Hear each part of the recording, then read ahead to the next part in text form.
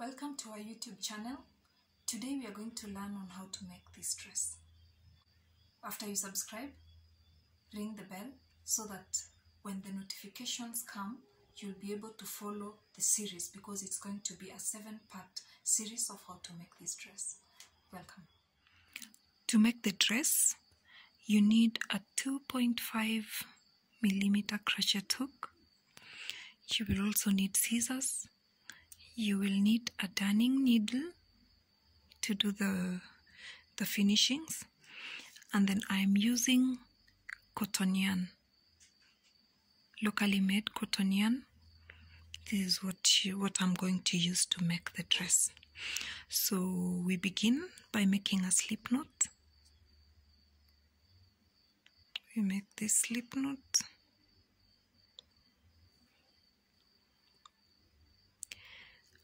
And then for the starting chain, we are going to make the ring chains across the neck. So this is how we make them.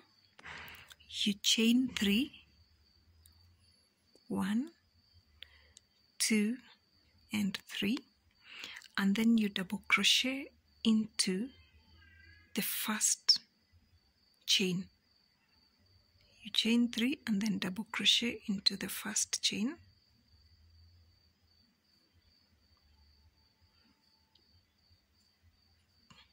This is it. This is the first ring. Chain 3 again. 1, 2, 3, and then now you double crochet into this space from the previous ring. So you double crochet. So you have 2 rings. For this demonstration, you will need 62 rings that fit your neck. So I will make 62 rings, and we said we are making, you chain 3 and then you double crochet into the space. So 1, 2, 3, I double crochet into this chain, the previous ring space. So these are the rings. I will make 62 rings and then I will be back. These are 62 rings. Now ensure that they don't tangle, so straighten them because we are going to make a circle. We are going to make a ring. We are going to join them, so we don't want them to get tangled. So you insert your hook there and then you slip stitch. So after you've made a slip stitch, you single crochet in one of the chains, make a single crochet. This is the beginning of the second round. Our first round is made of the rings. Now we are going to the second round. You chain 2 and 3 and then you single crochet into the next ring. Chain 3, 1, 2, 3, single crochet into the next ring. 1, 2, 3, and then you single crochet. So we will do this up to the end of the round. It's a repetitive stitch, so do it up to the end of the round.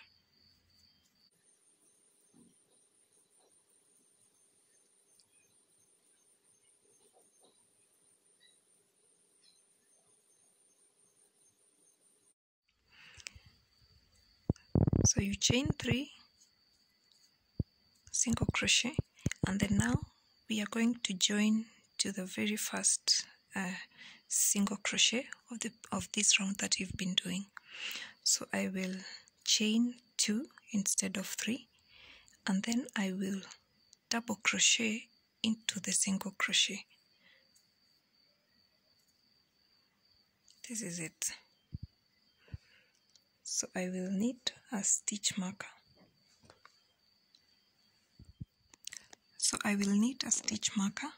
I'm going to use a thread of a different color because I don't have a stitch marker. I will put my thread here and then I tie it.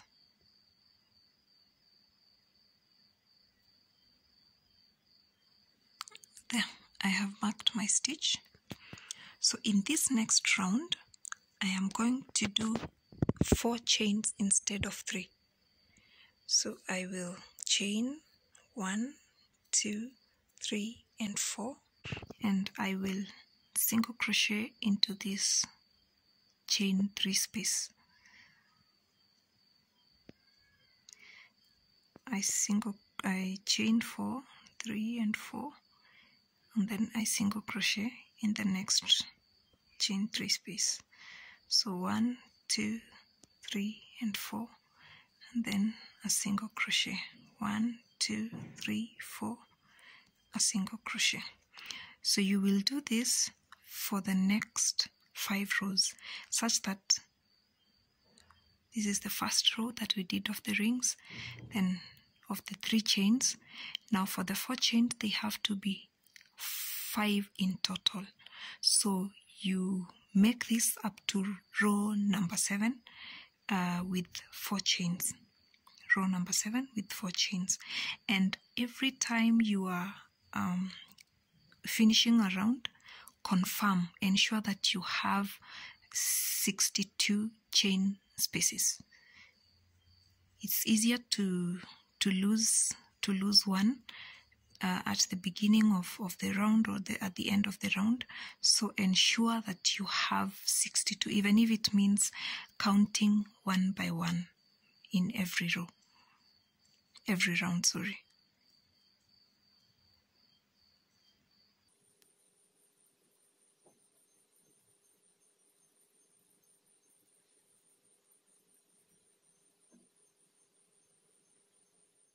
So 1, 2, 3 and 4.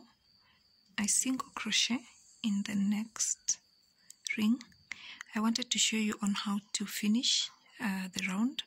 So you chain 2 as we had done earlier, and then you remove this stitch marker,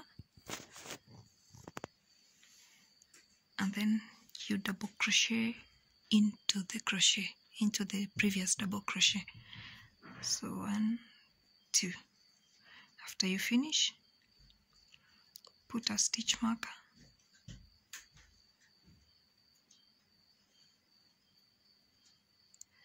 and then you continue with your round.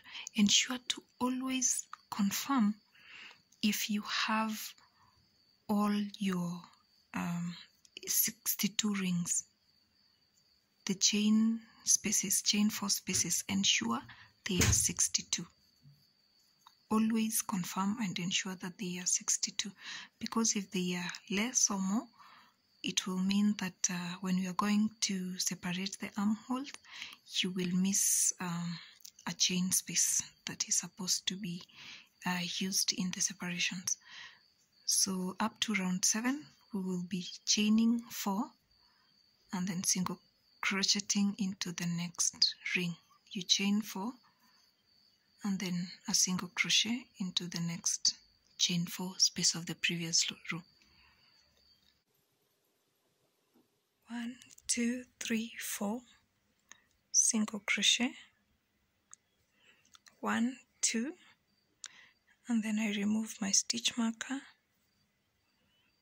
I double crochet into the previous double crochet. So I have 7 rounds so far. 1, 2, 3, 4, 5, 6, 7.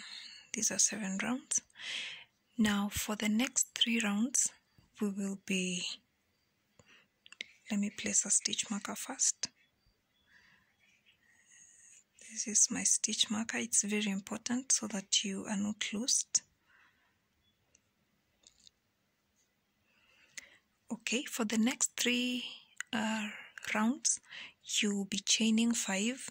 1, 2, 3, 4, 5, and then you single crochet.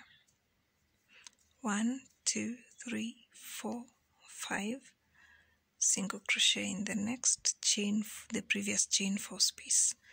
1 2 3 4 5, you single crochet. So from rounds 8, 9 and 10 you'll be chaining 5, and then you single crochet in the next ring.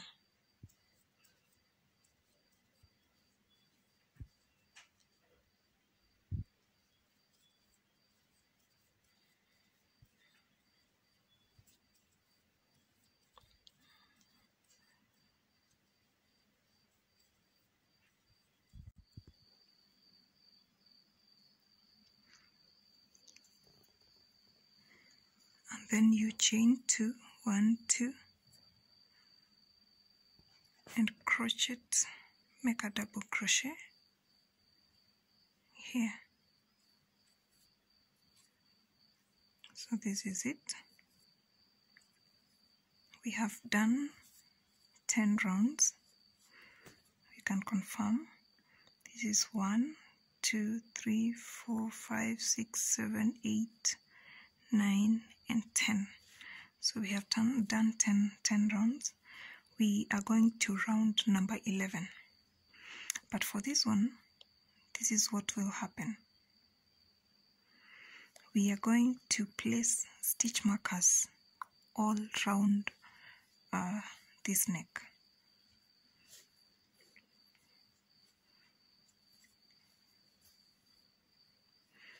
This is how it should be. So we will put stitch markers all round so that we have the neck region, and then we divide the armholes. So you will need a lot of stitch markers. For my case, I'm using thread, so I will have a lot of pieces. This is the first stitch marker you have, which you should put here.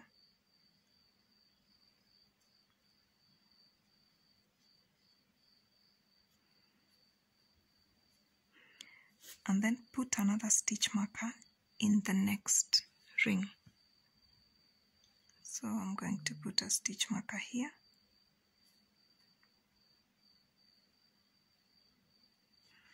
And then I'm going to count 16 chain 5 spaces, and then I put markers again.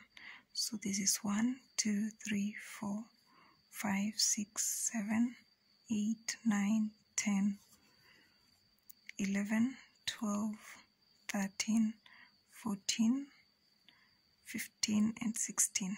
So on the 17th here I will put a stitch marker,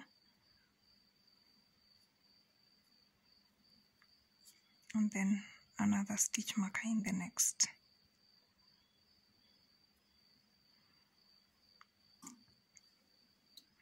Just go with me slowly so that you don't get lost. In this next one we will count 11 chain 5 spaces, and then we put our stitch markers. So let's go. 1 2 3 4 5 6 7 8 9 10 11. So here we will put a stitch marker, and in the next we will put another stitch marker.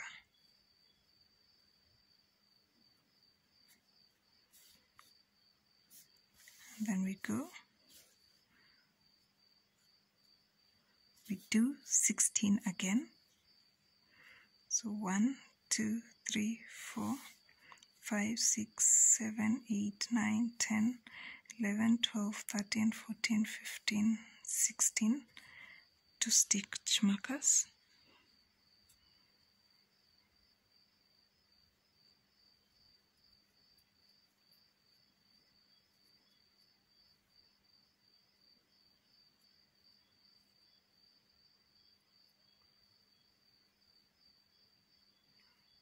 Good.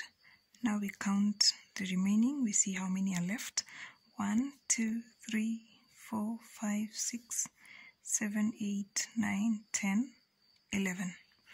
So this is how it's supposed to be. This is the front and the back, and then these are the shoulders. And then now when you do this, these are supposed to be the armholes, such that you make a dress. But we are not done yet in marking our clothes. I will draw something so that we are not confused. Look at this diagram. We have, this is where our stitch markers are. We have 11 here. We have 16, 11, and 16. Now we are going to divide them again at the middle. So in the 11, we will add one stitch marker at 5, so that we are left with 1, 2, 3, 4, and 5. 1, 2, 3, 4, and 5.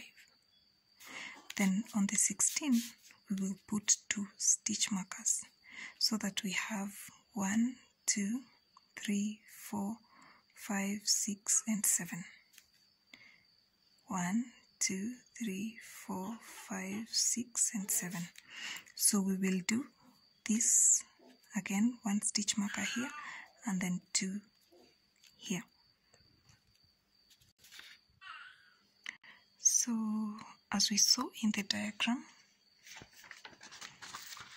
this is what is supposed to be.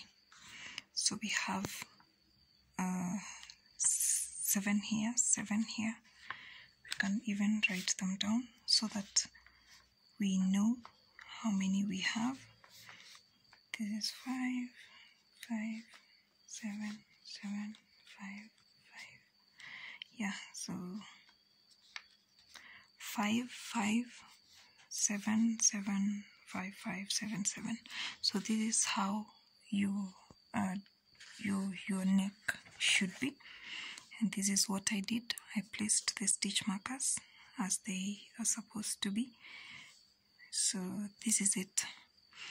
In part 2, we are going to separate the armholes.